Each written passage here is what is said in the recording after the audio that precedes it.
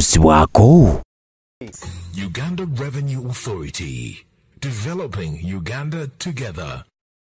Eddoboozi ly'omusuubuzi nkwaniriza nnyo olunaku olwaleero nsuubira okubanga by'obadde okola biyinza okuba bigguse bwe biba biganye teweeraliikirira embeera eyo si ya lubeerera si buli lunaku nti lulibeera olulungi ate si buli lukya nti lubeera lubi saba busabi Katonda kukwatireko mu ebyo byonna kulisayo mwenna abava mu mirimu abagusizza azeeyo n'akaveera embeera bw'ebanga kalubyemuko totya bwe tubanga tuli waka essaawa eno manya by'olina okwogera n'abaana bammwe baawummudde omugasseeko mu bizinesi yo kitundu ku ggwe oba omuleseeka omukolerere ng'ate n'omutegeka akulemye okutegeka kuba obudde tolina nze musajja kabaka Kasujja Ibrahim Ali njagala okukwaniriza n'okubaza nti obale kulaba Salamu TV olutimbo olw'emirembe obale tugoberera ku social media zonna ate era ne Next Media obale tugoberera downloading app ya Afro Mobile ejja kuyambako okulaba nga otugoberera abali mu diaspora nga mufaayo nnyo okulanga Uganda abasuubuzi babeera mu mbeera ennungi oba akolera ku luguudo oba alina akadaala kanyaanya oba alina kabanda katundiramu banku yeyo omusuubuzi asookerwako oba asembayo eri waggulu ye musuubuzi kyasembayo asuubula emmotoka kuba asobola okusuubulayo obukadde 5 oba akawumbi ng'asuubula Range Rover oba n'endala zihama asobola okubawo business kiva mu nsimbi zo z'olina Uganda Revenue Authority oba abawoza b'omusolo be bavujjirira puroguramu eno ate nze ne njikubiriza olunaku olwaleero gwe munaffe ali era atulaba njagala nnyo okuyozaayoza mwenna balina obuwanguzi bwemutuuseeko n'okusaasira abafiiriddwa nina mukwano gwange omusuubuzi muna bizinesi ate nga yasomako bw'amaliriza ate n'abanga munna byabufuzi kitegeeza ebintu byonna yabigatta kakati awo tujja kulaba bwayawula obusuubuzi n'atunda emmotoka n'atunda bino ate n'atunulira ebyobufuzi bweno teri ssente oba buweereza bwe bumupika simanyi bulungi Honorable Hajati Fatuma Nansubuga muzukulu wa Gabunga gwendi naye nkwaniriza nnyo neyanza nnyo sebo omutesitesi wa programu Eddoboozi ly'omusuubuzi amina erinnya Nansubuga Fatuma Crash nga abasinga oba abamu ku sayidi eno ey'ebyobufuzi bamanyi nga Iron Lady wa People Power ate era nga ndi mukyala munnankyukakyuka ow'ensonga waliwo abatali bansonga waliwo abagulwagulwa naye nze sigulwa ekyo kye tuyite ensonga essebo saza okulaba alhamdulillah nange neesiimye okulaba ovaawa owangalira wa emirimu ogikolera wa sebo mpangalira Kawempe mu Kawempe South mu Mulago 3 awo mu Nsooba emirimu nembanga ngitambuliza ku Lumumba Avenue yesebo wenkolera awo emirimu gyange yesebo okola mirimu ki muna Uganda agitegeere bulungi nnyo Mukulu Ali ndi mukyala adiringira mu mmotoka enkadde n'empya ezikozeeko bwenjikoowa nga njireeta njiguza definitely tetukina bw'obaayo etaakoowa nnyo nga nzijja oginguza tetutera nnyo kuba nazikooye nnyo kuba engeri gyeri nti bizinesi ate toyinza kuleeta mu kivundo oleeta kikyali ku mulamwa ekisobola okusigala mu katale amina ensonga n'enkulu ennyo kundeeseza mu ddoboozi ly'omusuubuzi emabegako awo baatugambako nti emmotoka enkadde okuyingira lutalo wabiwulirako mukwano kyekimu ku bituwadde ennyo obuzibu right now mu katale yensonga lwaki olaba nti n'omuwendo gw'emmotoka gukalamuse nnyo munene gweyongera ebbeeyi y'emmotoka essaawa eno omuntu atannagula mu mmotoka weetaaga okusonda ennyo bano bamusa bajofule baani bamunta kubanga luli omuntu abadde ajja ne miliyoni ze 15 n'atwala emmotoka n'afuna emmotoka nga nnamu ng'eri mu mbeera nnungi ate nga n'ennamba ekyali mpya naye olwaleero onoonya emmotoka eya miliyoni 15 n'otambula bukoyini bwonna ne bubondi bwonna obuli e Kampala n'obumalako nga odibye ne 15 zo olw'omusolo oguli ku mmotoka nakiri kye baateekawo ekyogamba nti emmotoka guno omwaka tetukyagukkiriza kuyingira kati nze mwami Ali nja kugamba nti mu mmotoka omwaka ogubadde gusinga okubeera e Uganda era emmotoka bannayuganda ze babadde basinga okuvuga zonna ezisinga zibadde mu mwaka gwa 2007 naye kati ssaawa eno ne bw'oba ofa 2007 takyayingira Uganda 28 omukiliyalingira mu Mbaasa ekitali ekyo wano tejja kutuukawo ate nga tuyingidde December ekitegeeza nti by January next year 28 ajja kuba naye takyayingira nga ne bw'oba ofa nga 29 gwe tukiliyalingira mu Mbaasa so kati olaba nti abantu baffe n'embeera gye balimu mu butuufu omuntu engeri gy'anoonyamu akasente nga bw'olaba akasente ke Uganda ka bulumi muntu asonda kamu kamu so kigenda mmuzibuwalira nnyo okufuna entambula simanyi oba bo babadde balaba nti bannayuganda bavuze nnyo emmotoka kati baagala babakendeezeeko batambuze ku bigere y'ensonga lwaki baterawo embeera eyo kuba tetulina mbeera nnuŋŋamu mu nkola yaffe ey'emirimu ne mu nkola yaffe eya bizinensi nti emisolo bajja ne bagiwanika nnyo omusuubuzi n'oba nga toyina nnyo ky'ogenda kufuna ku kyotunda okuggyako ate ng'oleese ekyo ekiri wansiko lw'oyinza naawe okufunako ku ki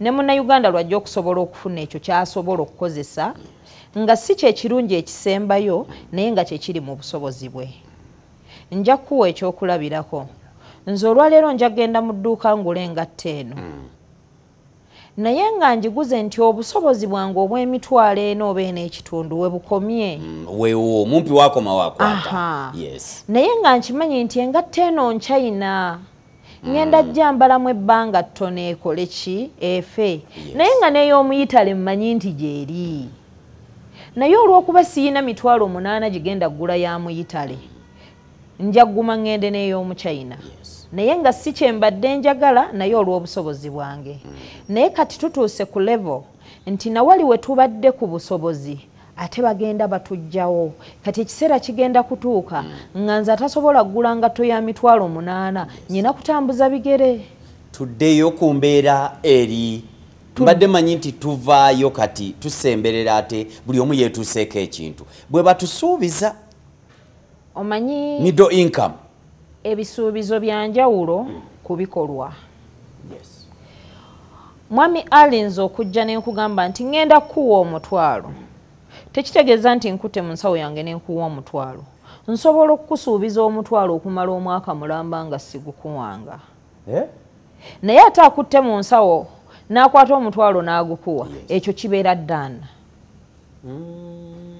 akutte omutwalo n'agumpa kiba kiwedde nga kivuddewo si bbanja era si bweyamu naye ekisuubizo kisobola okutambula emyaka gyonna n'otuuka n'okuva mu dduniya nga tokirabyeko oba nga tekituukiridde lwaki nti tekiba na time limit wasuubiza gw'omanyi asuubiza akira akumma okitegeera bwe bagamba lwa nsonga nti ye kennyini yaba amanyi mu mutima gwe ddi lwanaakikola wadde mbo kikola oba obutakikola kati bino ebyo tusuubiza mbu tugenda mu middle income class ebyo byonna batulimba batukwenyakwenya oyinza otya okuŋŋamba nti tugenda mu middle income class nga amakubo ge tulina gafaanana bwe gatyo bw'obeera ku social media mwami Ali olaba amakubo agali ebbali wa Kampala agaleeta ebyamaguzi ebyaffe bye tulima wano mu Kampala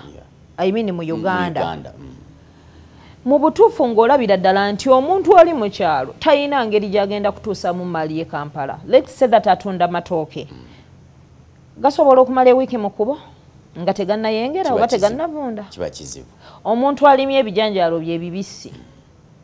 Bisobola okutuuka e Kampala ku nguudo z'olaba ennaku zino ezitambula ku social media. Biba bikaze. Yesterday waliwo ka video akabadde katambula ennyo. Kabadde ka zine motoka z'amata. Yes. Ezireeta amata. Ezireeta amata. mu butuufu nga bw'otunuulira oluguudo emmotoka lweyitamu nga wennyamira nga almost half y'emmotoka eri wansi mu bisooto era okukakana oba emmotoka ki ekyagikubye tanka n'esumuluka amata gonna ne gayiika era abantu obwedda bali mu kuyisa kivvulu nti ebidomola ebibadde bitwala amazzi bagayiye ng'atwala mata era nalabye omusajja yabadde n'eggaali ng'eriko ebidomola nga 6 mata ebyamazzi gonna n'agattulula naga bino mubiraba bino bibadde bitwala amazzi naye kati ntwala mata abaana ne baleeta obucupa waliwo eyanyumidde ye yaze n'aganaabako ne mu ngalo alinyumya ku ekyo nti emmotoka y'amata yagira wano ne naaba amata oba kitegeera naye ng'ekyo kitegeeza ki omuntu nannyini mata gano omuleseewa afiiriddwa oluusi alina mulooni agenda gisasula atya kiraba so embeera eno gwe bw'otunulamu oli musuubuzi wa mmotoka muli basuubuzi ba mmotoka muleeta emmotoka misoso kyawo gy'olaba gye muwa era lwaki temuli bamativu nnyo na misolo gisoloozebwa mu Uganda oba na mbeera gye mutuusizaamu bizinesi zammwe ezo wano Mwami Ali nze nja kwogera ku lwange nga nze kati neme kusooka kwogerera bannange kuba ekyokweyagaliza kya buntu kikulu nnyo ekyo nze sijja kulimba emmotoka empya nazivaako lwaki emisolo gyazinnemesa temanyi ogitumyana ku neeti wano Dubai ne baleeta mukwano luli byalingako oba kaleko ng'osobola ogenda ku intaneti n'okolagana n'omuntu ali eri n'omuweereza akasente n'akuweereza emmotoka naye olwaleero sente ezigula emmotoka okugijja katugambe Japan omusolo gw'ogisasulira ng'etuuse e Uganda gubale nti kugenda gikubisamu ekitone nnyo emirundi 6 olaba nkutte ku ttama neewuunya kyannaku naye ate nga ge mazima nguze emmotoka nti emmotoka gy'ogenda okusuubula $600 njogerera ku zaffe zino ez'abamufuna mpola gy'ogamba nti ngisuubudde $600 ogenda gisasulira omusolo gwa 10,000 eza $1 bw'obadde osuubula toyingidde 1,000 ogenda kusasula ziri 2 ne ku 1,000 olusuubudde oteekeko ebimeka ebina 2,200 musolo kiki obuzibu buliwa ekyo gavumenti yaffe yeyina kitutegeeza lwaki ebintu byayo ebitambuza bwatyo maybe ne policies zaffe si ntuufu era tezitufavoringa nga bannayuganda Mwami Ali oluusi tumanye ebintu nga bwe tunabyogera abantu abamu bajja kulaba ngaffe abaleeta tribalism obusosoze era tetukiwagira naffe mu naye ate nga amazima gyekiri mu ground gyebiri wansi bitambula bitya Mwami Ali nja kugamba genda wansi awo Nabugabo abakyalo n'abaami abaleeta engatto kati ng'eno eyange ey'abakyala gye nnyambadde wallahi togenda kusangamu munnayuganda agireeta nkubuulira mazima abasuubuzi abazireeta engatto ezo ogenda kusanga omunyarwanda ajjudde muli bw'ati nga gwe munnayuganda bwona agenda okusuubula engatto eno konteyina egenda kulemera wali ku gundi ennakawo ng'omusolo gwe bakusaba ono wagireetera n'agitunda 3 ekitundu oba n'agisuubuza ku 3 oli agitunda n'agitunda 3 ekitundu oba 4 nga gw'ojja kumaliriza omusolo ng'eri $600 ddala ani agenda okujja oggula eyiyo ojja kutuula nayo oli akuyite katunde nga nnya nga gw'okyaleebeese kati ne kisigala nti bannayuganda kye baasigaliza kwegenda okusuubula ku bali abaleeta ogamba gwe osazeewo okugondera oli osookakkane osuubule awo munnange obutava mu bizinesi ky'oba olina okukola naye ate nga si kyewandyagadde so okunyigirizibwa abasuubuzi kwe banyigirizibwamu kw'amaanyi oluusi kyekitujja nayo mu bizinensi zaffe ne tusalawo ne tugamba katujje tukole ebyobufuzi lwaki nti ne bwe twogera nga basuubuzi bajja tugamba tubitaddemu ebyobufuzi kati katuviireyo ddala tujje wano ku ssenta tusobole okuraisinga amaloboozi gaffe nga nago gawulirwa kuba bwe tubeera eri wansi batunyigira eri wansi nga nsekere n'ogirireeyo ne kiggwereyo naye bwe tunajja eno waggulu naffe ne tutuuka ku fulo za parliament ne tuziyimirirako ne tugamba bannaye abasuubuzi kino kitabuse wano mutuyisizza bubi rent essaawa eno gwe mutusasuza mu dollars nga we have a Ugandan currency ddala kiki nenzija mwami Ali Boxer nensasula ekizimbe nga nkisasula $800 omwezi wallahi landlord nakolera risiti ya $800 ebintu ebyo gyebiri mwami Ali bwe biba tebiriyo weebuuze ekyakaayanya ennyo bannannyini bizimbe nga gavumenti egamba nti keesasulireko abasuubuzi ekitundu nabo basasule ekitundu kati nga gavumenti sente zemanyi zeziriwa nti sente zemanyi nti lina edduuka lya $800 oba 12 naye ng'eri 12 lya $1,200,000 ng'eri 8 liba lya $800,000 kati ye nannyini kizimbe yayo yatunulanga ng'alaba afiirwa kinene n'agamba nno bino siyinza kukkiriza gavumenti kolaki biyingiramu ate nga remember fe abantu ba wansi abaana b'omu ghetto tetulina bizimbe Kampala abalina ebizimbe Kampala era bebo abali eyo waggulu byabwe be bannannyini byo ekyo gyonna mizannyo gyabwe bwe muba muleeta ebidduka for example suubudde emmotoka yoba Japan oba luddawa kusoomozebwa ki kwe musanga okutambula okutuuka wano e Uganda mu ntambuza yaabyo temwandibaddemu nnyo kusoomoozebwa okuggyako nga bw'ogamba nti ebigwa tebiraze kuba nkugambye nti wali wabeeranga na wano n'okwata essimu yo n'ocommunicatinga n'oli ali e Japan nakuweereza empapula n'omuweereza emmotoka ne bagitikka nejja netuuka e Mombasa n'ogenda n'oginoona n'osasula oba n'oclearinga from there oba n'ojja n'oclearingira wano mu bond ng'etuuse naye obuzibu bwonna bwe tufuna tubufunira wano mu clearing emisolo mu makkati awo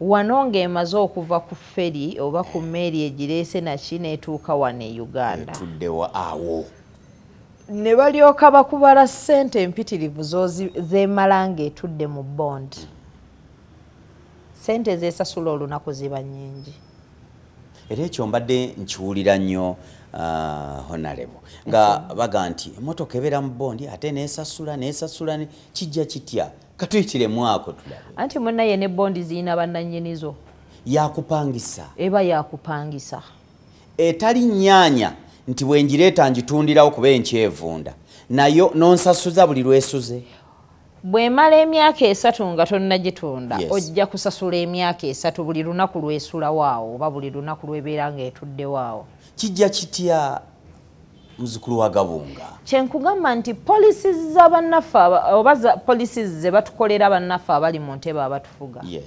tezifevarinze musuubuzi kuba ebyo byonna byebimu ku bintu minisita wa trade bye yali badde ajja eno wansi ku ground n'atunuulira nti ddala ministry gyentwala biki ebinyigiriza abantu abagirimu kati nze nkulaze ekyo because kyendimu kyolimu naye imagine asuubula omuvumba gwe olukadde genda wali n'agusala n'osala endiboota nejjanga erimu ebigoyegoye ebitategerekeka nga tosobola nagijjamu yadde $300 naye ng'ogisuubudde $400 oba kakadde kamu $200 neegendera neekusala completely so nze kyenja okusaba abantu bano abali mu bukulembeze entebe baleme ziwoomerwa buwoomerwa nakubeera nga bafunamu bufunyi ssente kubeera nti ffe tubasasula omusaala gwaffe buli mwezi ne tubawaza allowance ne tubawa emmotoka ennungi bajje wansi ku ground banoonyereze ebinyigiriza munna Uganda osasula omusaala nga ddala you're worthy to be paid. Ministry y'ebyobusuubuzi nsuubira nti yandibadde wano nsaale nnyo okulaba nga at least abasuubuzi bawuliriza ne mutagwa kuva mu bizinesi mugituukiriddeko oba mukubye omulanga ewulidde ekkiriddekokko oba tebalina kye baatuuse? Anti buli lwovaayo n'oyogera ng'omusuubuzi, definitely bagenda kukutaaminga nga munnabyabufuzi. Bo balaba kabonero ka byabufuzi. Bo balaba otandise obba challenginga ne batamanya nti naawe oba challenginga lwakuba oyina ebikunyigiriza. Bano abantu tebafuddeeyo, ne bwe twogera ne tukuba enduulu nkuŋŋaana mmeka z'olabye kasiita zeegezaako okkuba ne bazigaana okubeerawo. Naye nga ddala ziba za kwekalakaasa, ziba za kwokya kibuga, ziba zaaki? Ziba za kutema mpenda ng'abasuubuzi.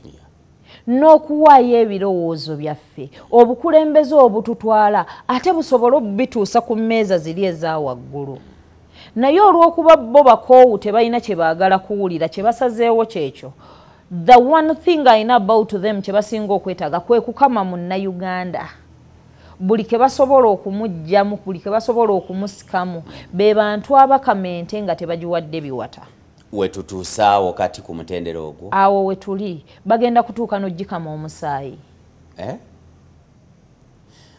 Ate kaakati mwami Ali, essaawa eno bw'okeera ku makya n'oŋŋamba nti ogobye omwana abadde yeeyiyiza ku luguudo wali, ng'ayingira ekiduuka wali, n'aggyayo engoye n'aziyimba, omwana oyo tagendangako China kusuubula lugoye, n'ogamba nti alemesa omusuubuzi w'omudduuka okukola, naye ng'ate ow'omudduuka yazimuwadde. N'okwata omwana oyo n'omukasuka ku bypass nga bw'olaba ako akatale ke baakoze awo wansi ewaffe Kaleerwe mu Nsooba. Baza market. Simanya smart city market. Sincerely speaking, smart city ekoma ku bantu bali mu kunoonya mbeera. Yanditunuulidde ani smart city? Gano agaguudo ge tulina agalinga entaana.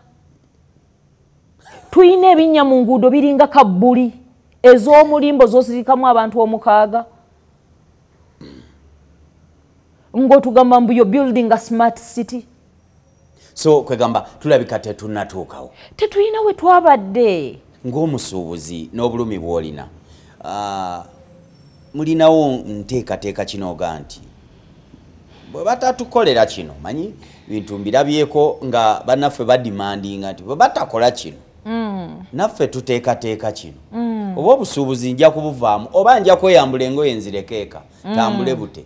Mulinawo nteekateeka ki ku lw'abannammwe? Gwe ng'omusuubuzi onaasirika busirisi bikunyige? Omanyi lwaki abasuubuzi bangi olwaleero abantu boolaba abava mu mirimu gyabwe gye babadde bakola ne bayingira ebyobufuzi? Kiki ekibajjayo ekikuyingiza n'ebyobufuzi faatu? Ekirete nze nazaalibwa ndi mukulembeze.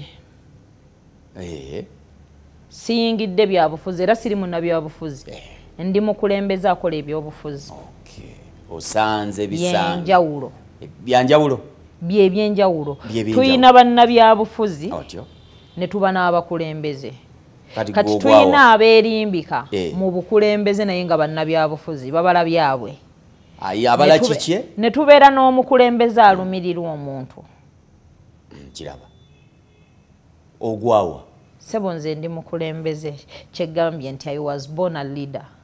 Nze taata wange omukulu Haji Quraish Nsubuga mwagala nnyo okuzaaye Namagoma. Sokoleke. Esebo.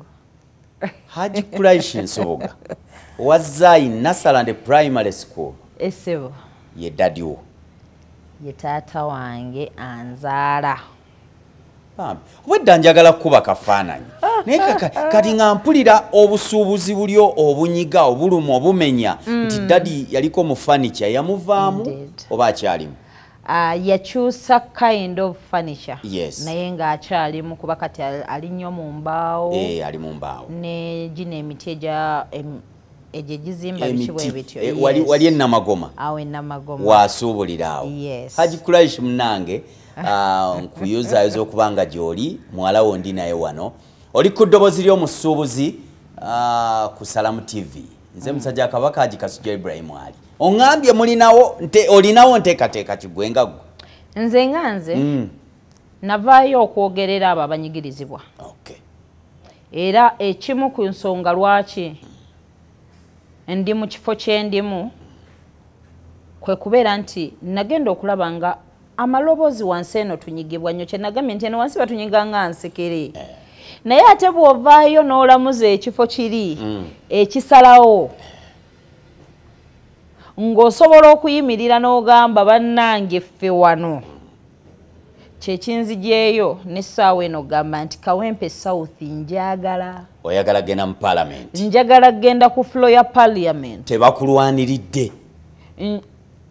Ate singa bibaddewo singa ndi mu mbeera eno naalisigadde mu bizinesi zange neekola kuba ebyobufuzi. Temuli ssente ziri awo? Birimu ssente ennaku zino kuba kati bannabyabufuzi be bawa ssente, omusolo gwonna gwe batujjamu bagupokera ba byabufuzi. Eddoboozi lya musuubuzi oli ku Salamu TV otimbola emirembe. Nyongera kukubiriza nti fuba nnyo okulaba nga obufere obwewala ekyo kikulu nnyo nnyo nnyini ddala. Mobile money pini yo gikuume nga yakyama, eya banka gikuume nga yakyama. Beera steady, be better. Bwe tukomawo kitundu ekyokubiri tugenda kutunulako mu nsonga banaffe bano kati abasuubuzi. Ekibuga kirabika nga kirina ebizibu byakyo, waliwo ennyombo ze tuwulira katulawo babinaggwa biggwerawa. Eddoboozi lya musuubuzi.